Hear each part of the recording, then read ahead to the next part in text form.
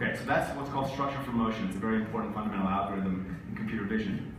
And then the last step, the last thing we're going to show everyone is basically putting all of these pieces together.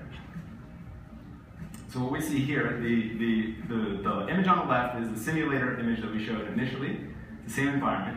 What we showed earlier when we were showing the simulator was actually being driven by a human. They were driving around just using a keyboard.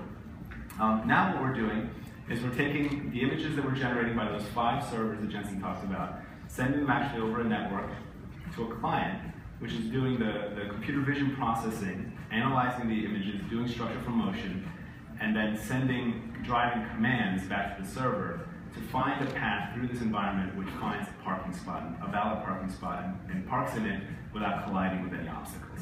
The processing for reconstructing the 3D environment, creating the point cloud, and the pathfinding is run on the car. Okay? The only thing that's being done in the server is the simulation and generating what is essentially virtual video input that comes into Drive PX. Exactly. So let's go ahead and try to find a parking spot. So what you see on the right, and the right side of the right, are again those images, and that's the only information that the pathfinding algorithms and the computer vision algorithms have about the world around them. Right? So the server generates those, the simulator generates those. Some reasoning is done on those images. 3D points are generated, so we understand the structure of the environment around the car, and then we can determine where to go and where not to go based on that 3D structure. Now they tell me, I asked them why it's going so slow. They tell me that's 5 miles per hour. And it seems slower than 5 miles per hour, and they accuse me of never having experienced 5 miles per hour, which probably is true. Yeah, this is how you're supposed to drive. I'm not sure that I've ever experienced, yeah, well, apparently that's the speed limit in our garage.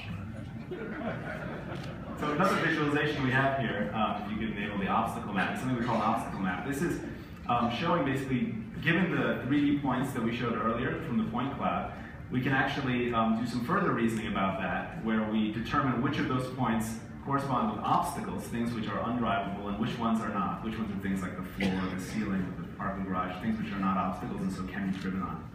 And so what we see here is, as the car navigates the space, the green line is the path that the car is following.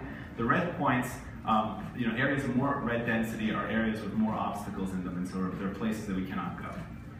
Additionally, one visualization you're about to see now, because we found a parking spot here. You see there's an empty parking spot on the right. It's determined that it's a parking spot because there's 2 sets of criteria that we need for determining if something is parkable. One is that it has no obstacles in it, and the second is that it is actually a parking spot. Right? We don't want to park in the middle of the garage where there's no parking spot.